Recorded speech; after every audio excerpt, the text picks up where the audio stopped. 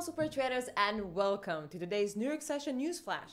During this session, we will summarize the Asian market trading session results, go over European markets' recent movements. We will get ready for the upcoming New York market session, look at the hottest assets in the market, and we will list today's key economic events. Let's begin.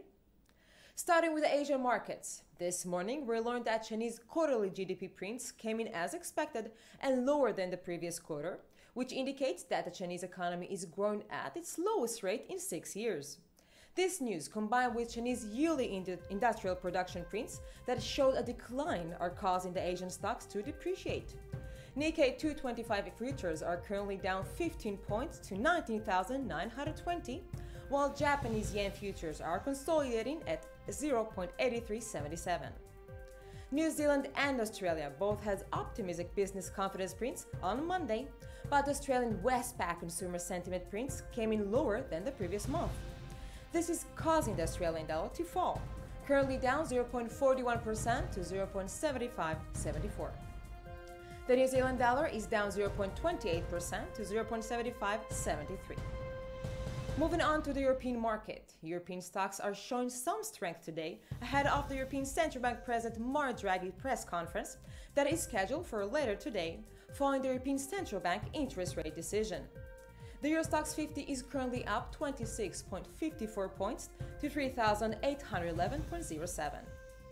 EU futures are declining today, currently down 0.67% to 1.0597. Following yesterday's mixed data coming out of Great Britain, British pounds futures are depreciating today. Sterling futures are currently down 0.28% to 1.4731. Just before the US market opens, here is a US market update. US core retail sales, and PPI prints from March all came in worse than economists expected.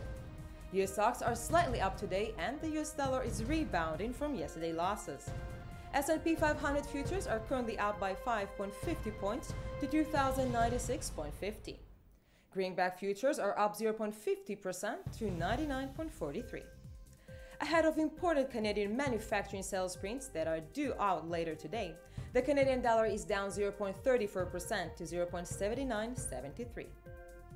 Today's commodities highlights. Crude oil output from the US continues to decline, while its futures are up for a fourth consecutive day, gaining 1.09% to $53.87 per barrel. Gold futures are down by 0.08% to 1,191.60. Here are today's key economic events. At 11:45 a.m. GMT time, the European Central Bank will decide its official interest rate and is expected to maintain it at the current level of 0.05%.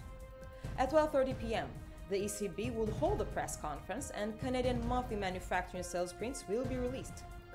At 2 p.m., the Bank of Canada will release its decision of if they will hold interest rate at the current level of 0.75% or not.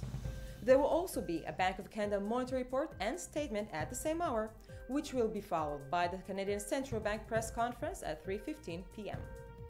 And tentative for today is New Zealand's GDP price index prints, which came in much lower than expected last month. This was SuperTraderTV's New York session news flash, taking a short break.